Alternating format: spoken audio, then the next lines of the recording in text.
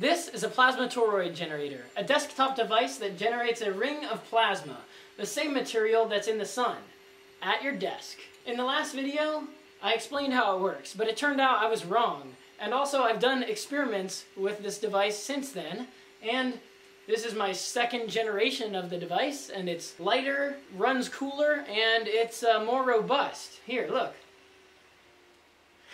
And also, there is a giveaway at the end, sponsored by Engineered Labs. I'm going to be giving away samples of potassium and platinum. So, enjoy the video.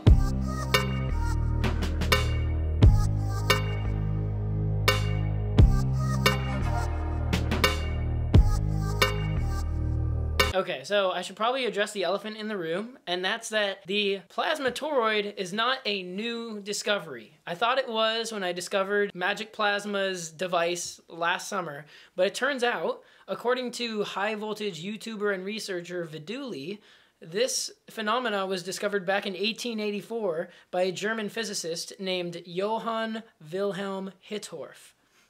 I practiced that, and I think I did okay. Anyway, so Hittorf experimented with evacuated glass vessels charged with high voltage, and he discovered the plasma toroid using a pulsed excitation. Wait, I should probably explain how this correctly works, starting with electric fields and electric currents. So the first thing you need to know in order to understand the plasma toroid is that when electricity or electric current is flowing through a wire, there's a magnetic field created around the wire, like this. This is the magnetic field. It's curling like this, and the electricity is going this way, right? And when you change the electric current, the magnetic field will also change with it. This is just a property of electricity and magnetism. And one more thing that is important to know is that when you wrap a wire into the shape of a coil, like this, that adds up the magnetic field around each turn of the wire, making a stronger magnetic field down the center of the coil of wire. This is the coil that I was talking about. This is the oscillator circuit that switches current back and forth through these coils. And since there's current changing, that means there's a magnetic field around these coils. And that magnetic field is also changing in size. That's what I mean by changing. I mean, the strength of the magnetic field is constantly changing. And since that magnetic field is constantly changing, it's going to create another electric field, one of its own. And the shape of that electric field is going to be in a ring. Sound familiar? Heck yeah. I should have known, but I didn't. I thought it was the magnetic field last video, and that is just wrong. When the circular electric field is strong enough, it'll start to rip off electrons from the atoms inside this globe and form plasma. And another consequence of charged particles accelerating in an electric field is sometimes a high energy electron will run into an ion and they'll recombine, and the electron will fall from its high energy state to a low energy state and emit light. That is why the plasma is glowing, because electrons are falling from higher energy states to low energy states. So let's take a break from the theory and see the experiments that I've been working on since the last video. The first experiment is with my old device, and I wanted to see what would happen to the toroid if the generator was placed at 90 degrees to the horizontal. And as you can see, it was kind of hard to start, but if you give it an old twist, then it generates a static discharge, and then you start it up. And as you can see, the ring got squished. It looks like half a circle, or at least half the size of the coil. And that's because the plasma is hot compared to the surrounding gas, and so it rises and squishes the ring. It's really pretty. And bright. And it also made my device pretty hot. Yeah. Now I also tried it, so I flipped the generator upside down.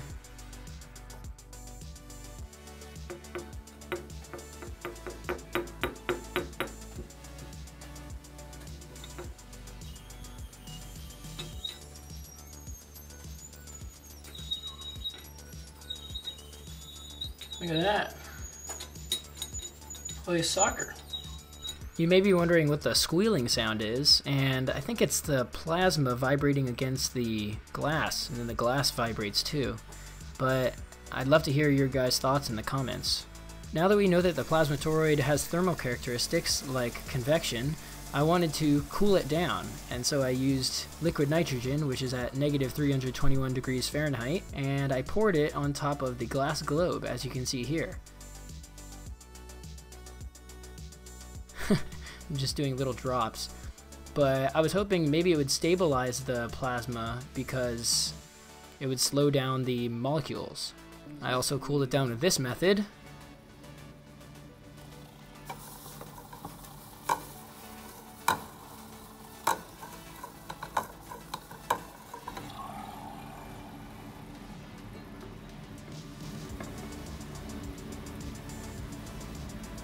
Alright, well, I think it's dancing more. I know that's not a scientific description, but it's definitely, so the glass is a lot colder.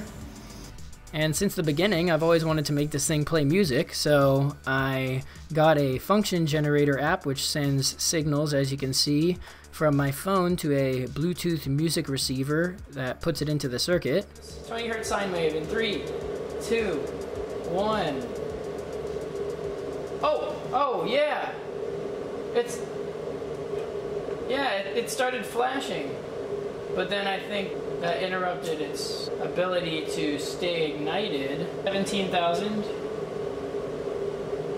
Whoa. 15,000. 12,000, and it's ringing. It's humming. 600. 500. 400. Ah!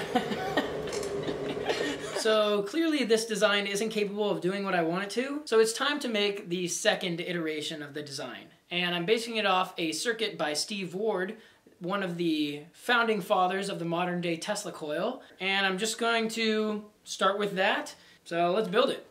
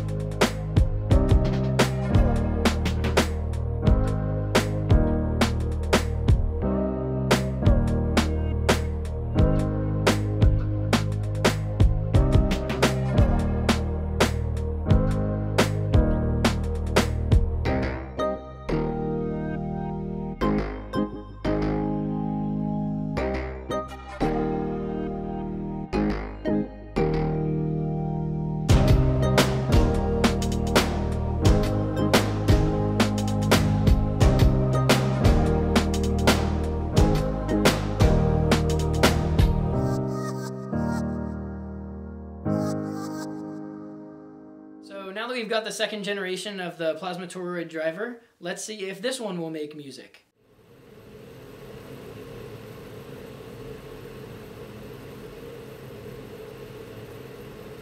Okay, well, no oscillations are starting. I think going forward, I'll get an oscilloscope and then we can scope it and see what's happening. Alright guys, so this is the new circuit with the new MOSFET, FDA18N50. And if we look at the data sheet, we can see that the lowest voltage that you need to turn on the switch is 3 volts. But the maximum voltage is 2.7 volts. I can't use this Bluetooth receiver as the signal generator for my new circuit.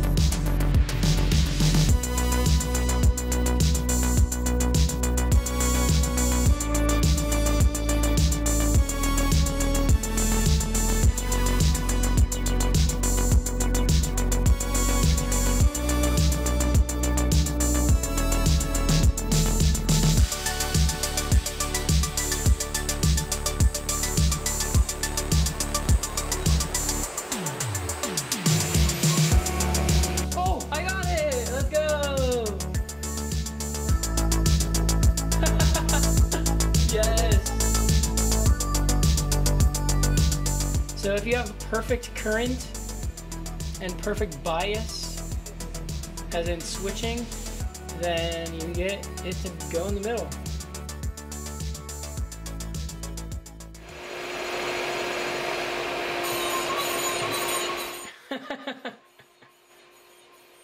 Check that out. Oh my God! Are you seeing this? Can we turn up the current now? 3 amps. Increase the bias maybe. Oh yeah, there we go, see? Got the plasma toroid. Oh, sick. It's floating in the middle, guys! We did it! Oh. Oh, wow! It's just going crazy! What's really cool is once it floats in the center, it does turn green. And I think that's because it's really acting as an inductive load for the oscillator. And so it's able to create those xenon excimers. There we go. And so it's stable for a while. Look at that. There we go.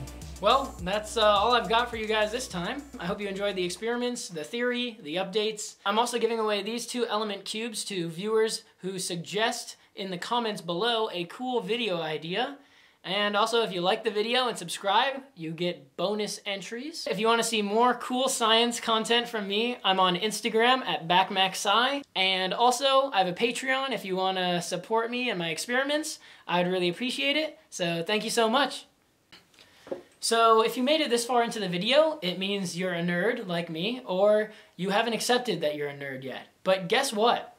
We're now going to go over how the oscillator circuit works. Step by step. It's called a Class E oscillator. We're going to be basically turning Steve Ward's paper into a animated circuit diagram. So let's jump right into it. Here's the circuit.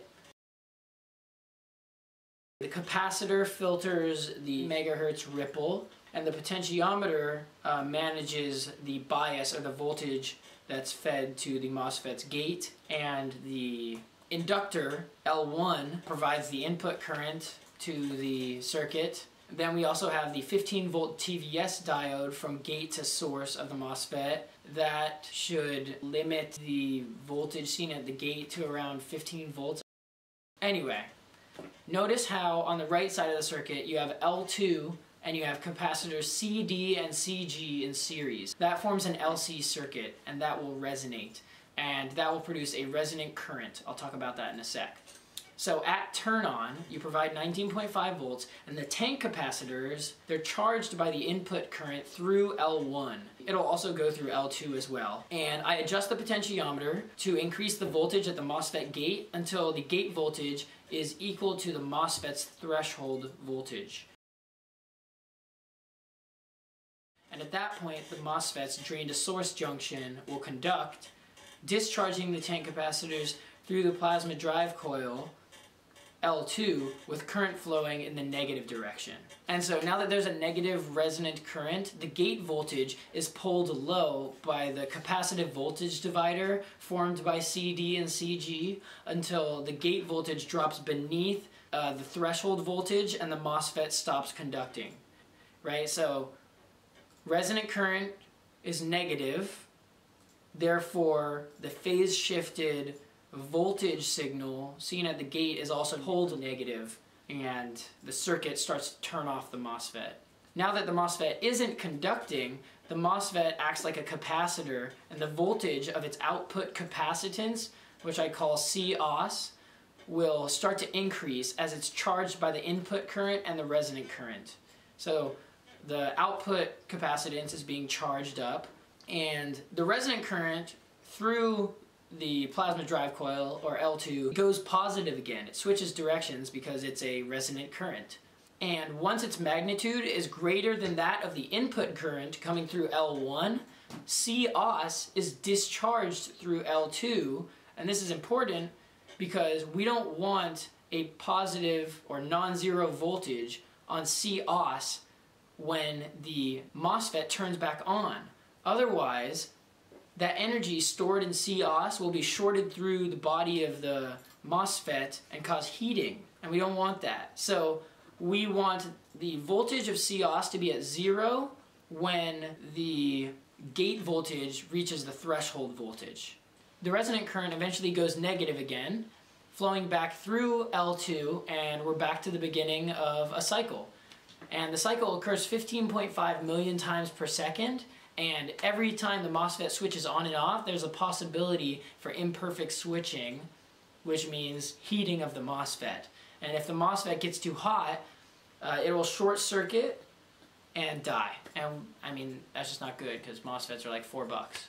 And this is why we need to ensure that zero voltage switching is occurring in our circuit, which means that the MOSFET's output capacitance is at 0 volts when the MOSFET becomes conductive again. That's good. And here's our waveform. Our favorite cursed ass waveform. There she is. And going forward, I'm going to try to make YouTube my career, so yeah. Wish me luck, I guess.